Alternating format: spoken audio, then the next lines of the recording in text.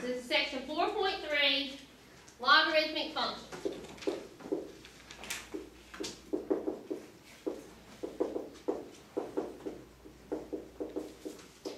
Okay. A logarithm function is the inverse function of those exponentials that we just did. So a logarithm is the opposite of the exponential functions, just like adding and subtracting are opposite, multiplying and dividing are opposite, squaring and square root functions are opposite. Logarithm is the inverse of exponential. One thing you need to remember is that a log is always equal to the exponent. Or logarithm, let's say a logarithm is the exponent.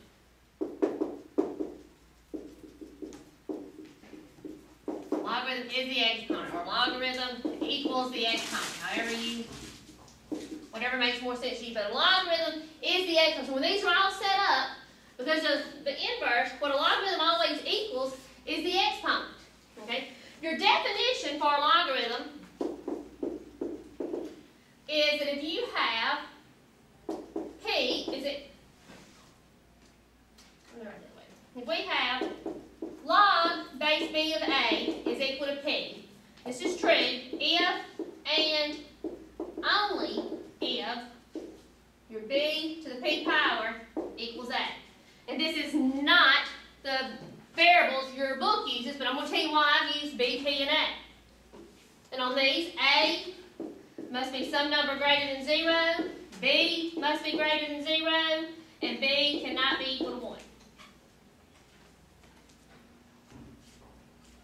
And we're going to talk about why this is. This is going to be real easy, especially if you understood those exponentials, how to solve those equations that we just did. These are going to be super easy because you're going to write the logarithm in exponential form and solve them just like we did all those problems on the board just a minute ago. Alright? Everybody ready to listen to what this means? First of all, tell me this. What is this on the exponential function? B would stand for the base. P stands for the exponent, or the power. And A would be the answer, right? What you would get? Okay. Base, power, answer. Well, when you write it in logarithm form, it's the same thing. B is the base of your logarithm. Remember I just told you, a log always is equal to the exponent. A logarithm is an exponent. So it equals the power. And then the answer, which is called the argument of the log, goes right here. And we're going to start out first writing them from logarithm form to exponential form. And it's going to go counterclockwise. We're going to say your base to the p power equals the answer. Base, power, answer. So that we can write it just like what we have over there in exponential form and solve it the way that I've solved all the rest of the problem. Okay? So let's look at doing that first based on, we'll start writing them in exponential form.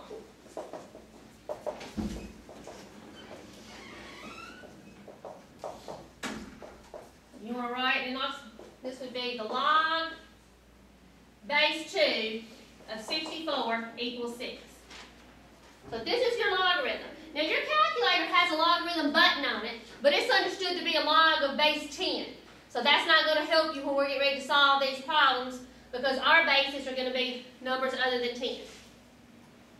But if your base is never not written, it's kind of like the square root problem where the root's understood to be 2. If you have a log and the base isn't right there, it's understood to be a 10.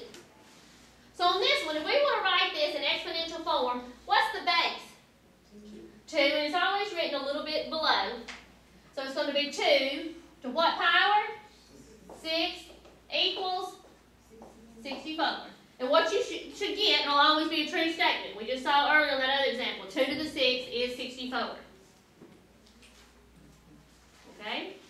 Let's look at another example. Number 2. Let's say if we have log base 3 of 9 is equal to 2. See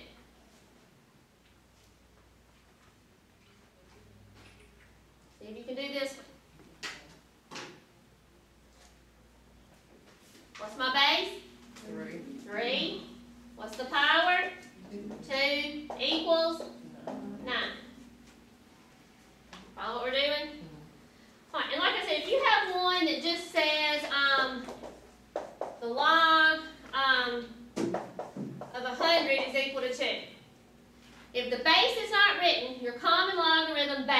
understood to be a 10.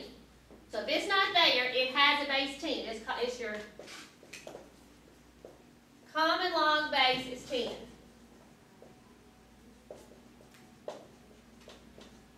So if you just have the word log, it has a base of 10.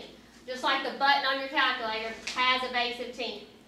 So the base on this problem is understood to be 10 squared equals 100. Okay?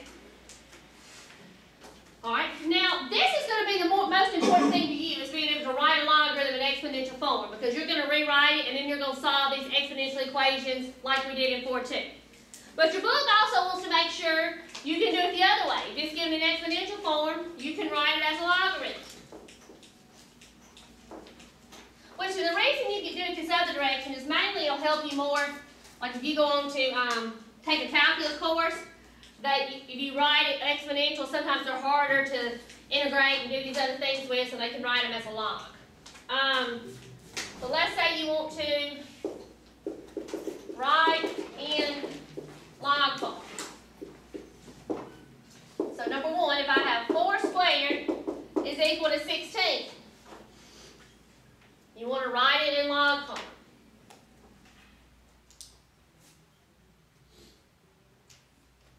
So I have log. What's my base? 4. And I always go ahead and put my exponent, what it's equal to, which is 2, and the argument 16. I write it the same way we go around the clockwise when I write mine. 4 squared is 16. Write your base, it equals the power, and then you come back in for the answer, or the argument part. Let's look at another one of those. Let's say if we have number 2, 1/2 cubed is equal to 1/8.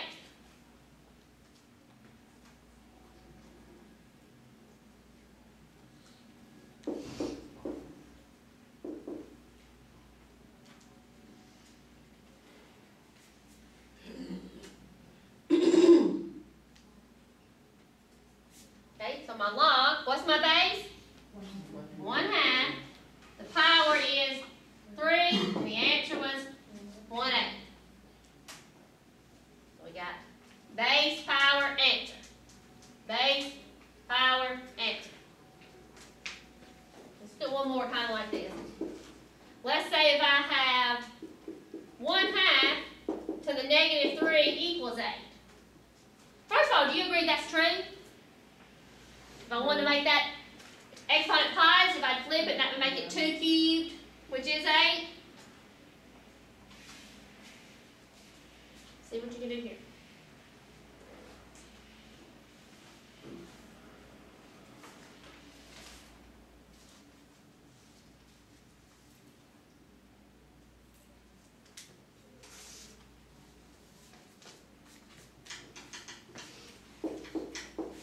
So you have your log. What's my base? 1/2. The exponent's -3 equals to 8.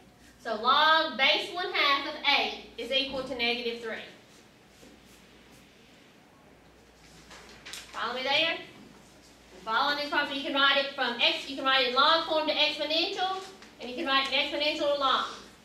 Now you'll have one of these on your test that you'll take, but we're going to do a whole lot of these. It's more important that you can do these, because to solve these logarithmic equations, you've got to be able to write it in exponential form. So is everybody really, really good on 1 through 3 over here? And then you can handle these if you think about it. Okay. Alright, well, I'm going to give you some properties of logarithms that can help us to solve some of these equations. Some of them we'll use a lot, some of them not as much. Also, one thing I want to point out too, when you're given a logarithm, earlier I told you that, as far as going through, I told you that A, the answer part, has to always be greater than 0. You got to have a positive number here. Your base has to be positive, but it can't be equal to 1, just like with those exponential functions. Because if your base is 1, 1 to any power stays 1. The only thing that can ever be negative will be the exponent, the answer part.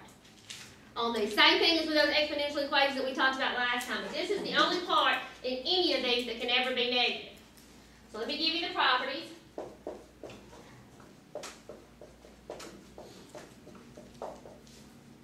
Properties of logarithms. Let's say if we have, the first one, if you have log base b of b.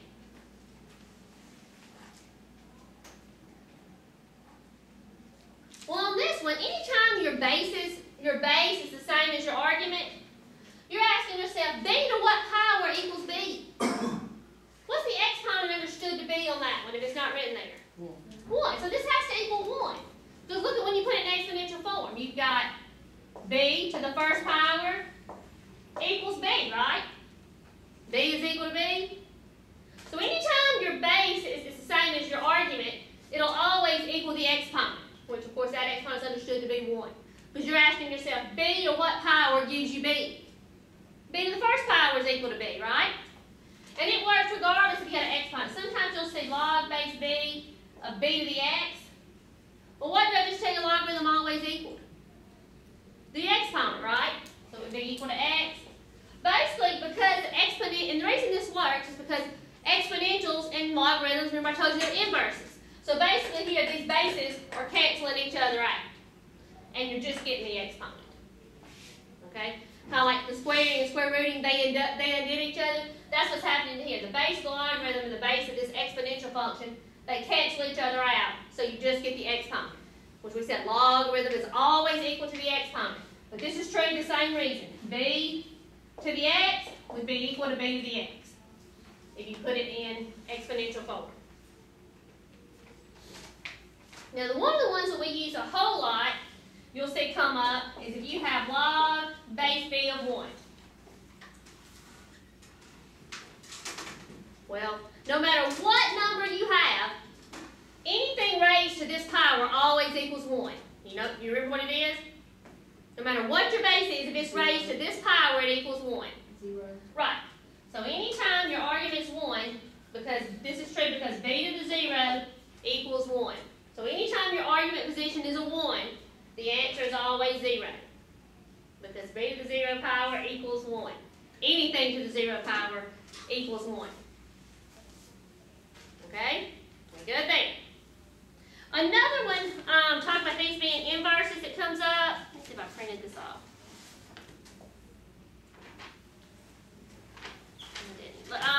Showing you how they cancel each other out would be like if I had something like, let me come up with equations, so just hold.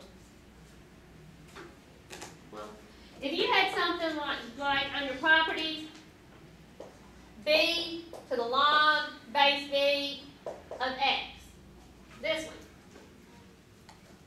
Well, it's still an exponential function. You agree these bases are still the same. The base of this exponential function is the base of this logarithm. It's just not written as nice as one of these. But basically the same thing. Because they're inverses, they take each other out. They cancel each other out, and your answer is just x, whatever's in that argument position. Because these bases undo each other. Okay? And you don't really see any of these, but in case one comes up in your homework, I want to make sure you're aware of it. So now we're going to talk about solving logarithmic equations.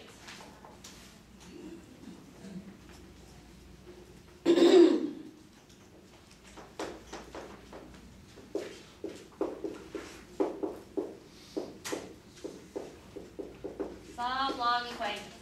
All you have to do is you're going to write the logarithm in exponential form.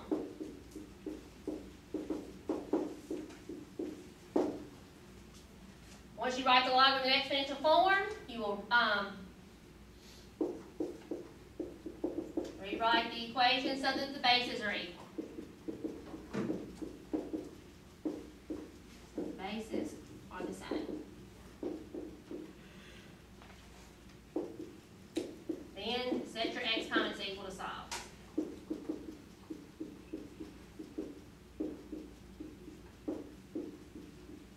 Same thing we did on your homework that you did for today in 4.2.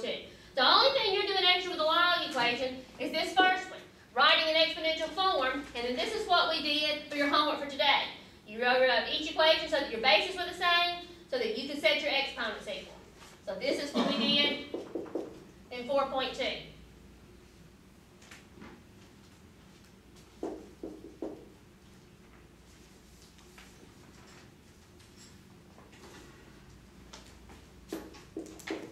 Now, in a logarithm, we can have our unknown in one of three places. Your unknown could be your base, your unknown could be your power, or your unknown could be the answer part. We're going to look at one of each type.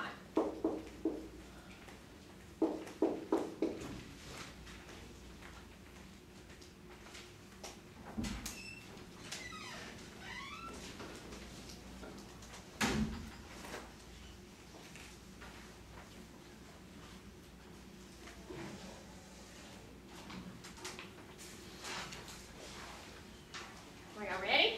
Now this one, it doesn't, on some of the logarithm, when it's equal to the equal part, the exponent part, they don't put out there. But regardless of my equation, if it tells me to solve, I look at this, I'm like, what am I solving for? Where's my variable? So if you have one in your book, because they'll write them this way, always throw that equal x out there. Okay? But in your book, a lot of times with some of these, because a lot of these you can kind of tell by looking. You want to know 7 to what power equals 49? 2. So that's what the answer is going to be. If you can do it like that, that's great. But if not, write it in exponential form. So this is going to be 7 to the x power equals 49. And like the ones we did the other day, you can tell by looking here, you know your answer is x equal 2. But if not, you can say, well, that's 7 to the x is equal to 7 squared. So x equals 2. Now, you don't have to go through all that. If you can look at it here and say, okay, 7 to what power is 49? 2, you can write the answer right away. But some of them aren't as obvious. So let's look at one that doesn't just jump out at you. Let's say if we have log base 8 of 2 equals x.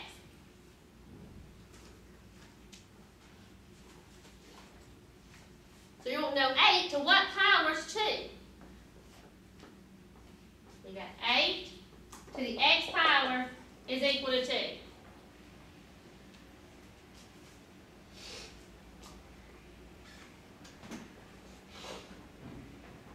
Well, let's use a little common sense for a second. Normally, when you raise 8 to a power, you're going to get 8 squared is 64, and so forth, right? So since it's equal to something smaller, that means it's going to have to be a fraction. It's going to have to be like when you take the root of something. Okay? And you might can tell by looking. 8, if you're thinking about taking the root of it, what root would give you 2? But let's say you're not there. So you write, let's rewrite these bases. Can I write 8 with a base of 2? Right, I can say 8 is 2 cubed to the x power equals 2. What's understood to be the exponent on that 2 if it's not written? 1. So I have here 2 to the 3x is equal to 2 to the first. So now that my bases are equal, I can set my exponents equal. So 3x equals 1. Divide both sides by 3. So you get x equal 1/3. And isn't that true? 8 to the 1/3 is the same thing as the cube root of 8. And the cube root of 8 is 2. So pretty much if you can rewrite it, it's your homework from last night. But let's look at another. Let me give you one here to do. Number 3. Log base 2 of 2 equals x.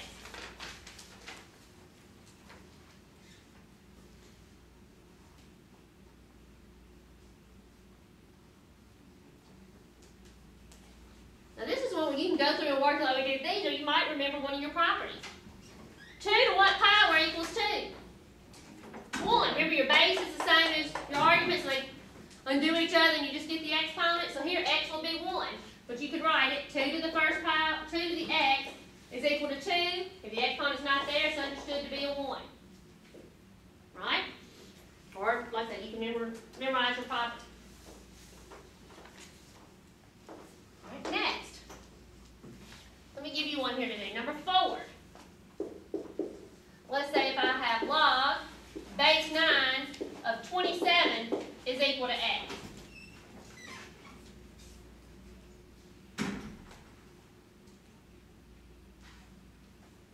Give you 2 of them to do.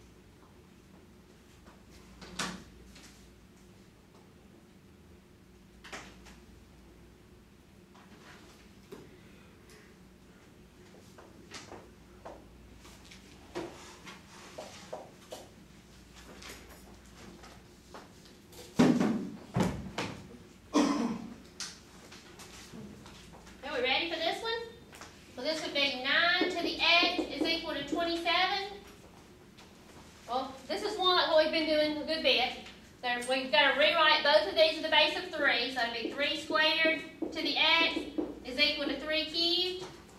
Or 3 to the 2x is equal to 3 cubed. So that means 2x is equal to 3. Divide both sides by 2. So x is equal to 3 halves. Okay there?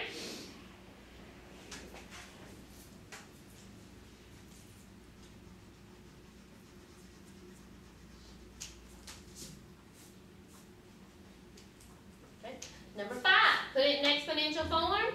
So that'll be 3 to the x power is equal to 81. Well, can I rewrite 81 with a base of 3? Yes. This would be 3 to the x is equal to 3 to the 4th. So if your bases are equal, then x would have to be equal to 4.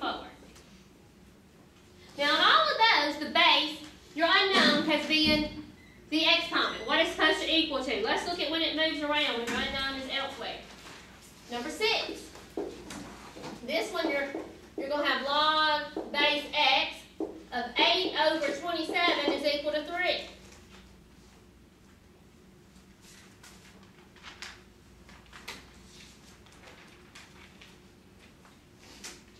So let's put this in exponential form. This is going to be x cubed is equal to 8 over 27.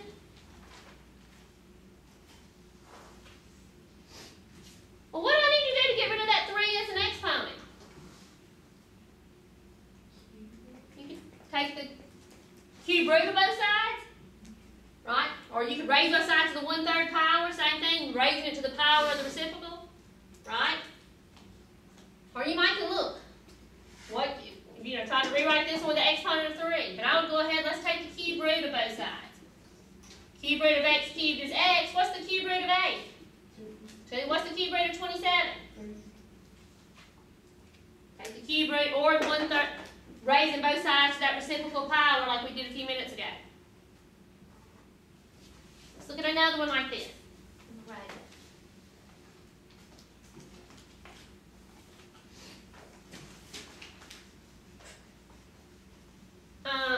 Next, let's say if I have one,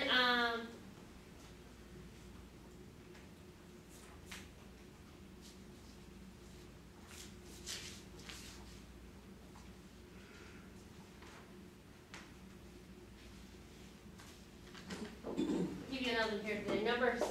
Let's say we have log base x of 16 is equal to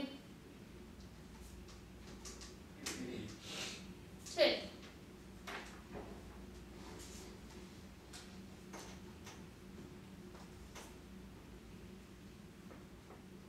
So in exponential form, it would be what? X squared equals 16. What do I need to do to both sides to get plain x? Take the square root of both sides. Now normally your square root property says you would say that was plus or minus 4. But remember earlier I told you that the base and your argument have to always be greater than 0, which means they always have to be positive. So that's why your answer is only the positive 4. The only thing that can ever be negative would be the exponent. So here your answer would just be x equals 4. Let's look at an example of where, this is the easiest one, where it's their argument position. Number 8, if I had log base 2 of x is equal to 3. These are going to be the ones you're going to want to see on your test. Because you know these. Put it in exponential form and see what it looks like. When it's in the answer spot, all you got to do is hit the button on your calculator. You got the answers.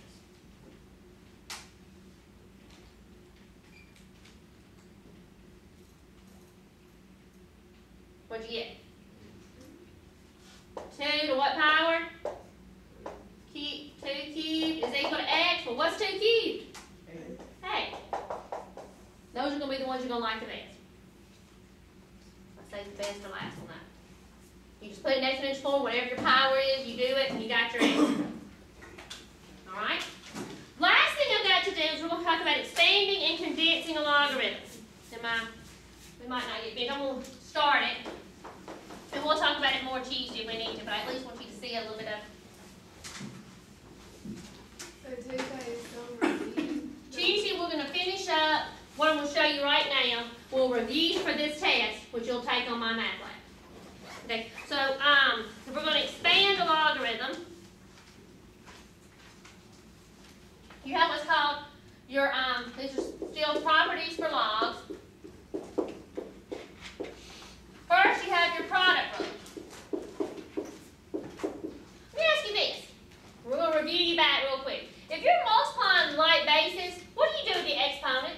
Like if you were going to say x squared times x cubed, what's that equal to? X to the fifth. If you're multiplying like bases, you add the exponent, right? And I just told you earlier, a logarithm is the exponent. So your product rule for a logarithm says if you have log base b of x times y, if these are being multiplied, and if you want to expand it, you split it up by adding. That's the same thing as log base b of x plus log base b of y. Multiplying exponents, when you multiply exponents, you add them together. And that's what we're doing. We're adding the exponents on those bases. That's your product rule. Your quotient rule, what do you do when you're dividing like bases with exponents? Like if I had x to the fourth divided by x, what do I do with those? You subtract it. So that's going to be our quotient rule for exponents. If you've got log base b of x divided by y, that's the same thing as log base b of x minus log base b of y. Because this whole thing here is equal to the exponents. So when you're dividing like bases, you subtract the exponents. And then you have your power rule. Your power rule for exponents is like when you had x squared cubed. What did you do when the exponent was on the outside of the parentheses? Multiply them. That's what we're going to do here. If you have log base b of x to the p power, you're just going to bring that power out front so that you can multiply times that logarithm. So when you're doing this, your powers always come out front. On the quotient rule, anything in the denominator gets subtracted. Everything in the top gets added. Everything in the denominator will be subtracted. So let me show you a quick example.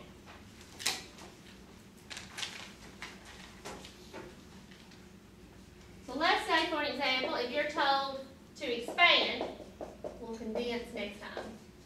So if you're told to expand the log, if you've got log base 2 of x, y divided by z.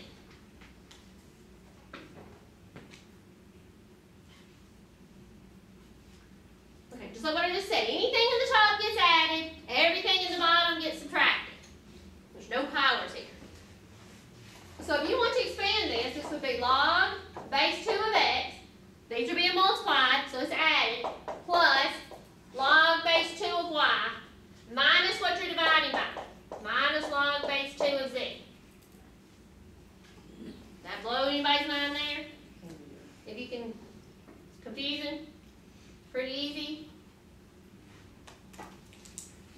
Remember, anything in the top gets added, you'll subtract everything that's in the denominator. Let's look at an example with a power. Say if I had log base 3 of x squared y cubed over 2z to the 4th. Everything's got to be written out single. Every little term you have, term or number, is going to have to be split up. You're splitting everything out. You're expanding it. Kind of like when your kids fight, you have to put everybody in a different room. So that's the answer? That's the answer to the first one, yes. Whatever's in the top gets added, you subtract what's in the bottom. You're going to split everything up with the word log in front of it. So on this one, this would be, I'm going to do this one in 2 steps. This would be log base 3 of x squared plus log base 3 of y cubed. Now you subtract anything you're dividing by. So right here I've got to say minus log base 3 of 2 minus log base 3 of z to the 4th. Everything in the top gets added, anything you're dividing by gets subtracted. We're going to start with the power. I'm going to do this one in 2 steps. I've just separated the multiplying and the dividing part with my plus and minus, the adding and the subtracting. We're good there. Now your power rule says you got to bring all the powers out front. So we'll bring these powers down front. This will be 2 log base 3 of x plus 3 log base 3 of y minus log base 3 of 2 minus 4 log base 3 of z. Then you're done with that problem. That's your answer. Let's put a few of these on your homework.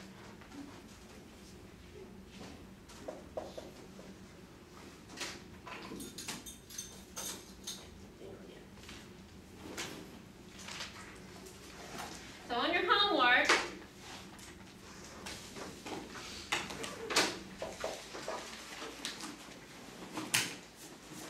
here's your homework for 4-3. We've done everything but condense them.